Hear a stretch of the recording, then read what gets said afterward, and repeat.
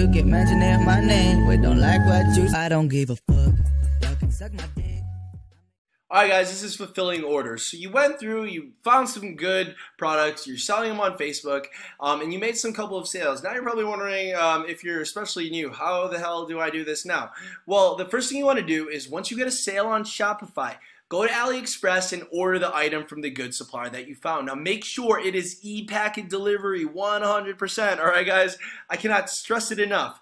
Now what's going to happen after you paid for it is you wait a couple of days before tracking is updated on AliExpress, okay? And what happens is after a couple of days, it is going to be available, and all you need to do is copy that tracking link or that tracking number, that tracking code or whatever it is, the tracking code, into your Shopify dashboard where the person ordered. There's going to be a spot where you could like literally put it in, and then now that customer is going to get automatically updated any single tracking updates that happens with that product. Now that since you put e-packet, you know, they're gonna get like real live tracking from USPS.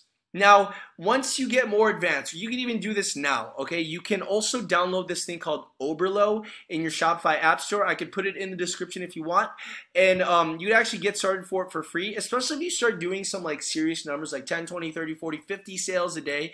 I would definitely recommend Oberlo because it literally automatically fills for you with one press of a button, automatically buys. It's like connected to your credit card, so it could automatically buy it off of AliExpress, and then it also sends the tracking over to Shopify. It's actually, think about Oberlo as a way of making Shopify and AliExpress communicating, okay? So pretend like Shopify and AliExpress are like a divorcee couple. Oberlo is kind of like the people, the therapist that makes them communicate, okay? That's kind of like one thing.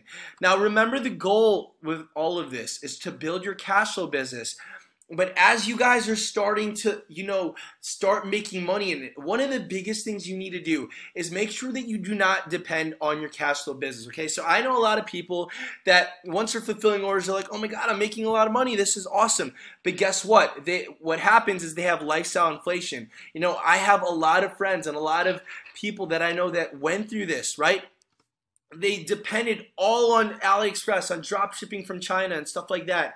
And they were spending like crazy. And all it takes is just a little Facebook update or someone stealing their product or modeling their product and jumping on because it's so easy to hop on, right? That's why I said only focus on making $100 profit a day. You can make more, but the biggest goal is to build your passive income on the side because like I said, this entire business, it has its ups, it has its downs, it has its trials, it has tribulations, it has its days where you're making a lot of money, it has those days where you're breaking even, but your biggest goal is to think long term in what you want to do, not just for the next couple months, but the next 5 years. So make sure while you're building on this and while you're fulfilling orders to record this in the passive income modules, which I will see you guys further along in the academy. So hopefully that helps. This is kind of like this is basically kind of an overview of how to drop ship from Shopify, AliExpress, and Facebook ads. The next one, we're going to introduce you other ways of creating cash flow business, but this is just only one cash flow business, guys. This is only one cash flow business. This isn't the end all be all. There's other cash flow businesses out there. The biggest thing is just picking one, sticking to one, getting to your first one sale, and then to getting to your first $100 revenue, and then getting to your first $1,000 revenue. All right, guys, so that's really it. Hopefully this helps, and I'll see you guys on the next cash flow business module training.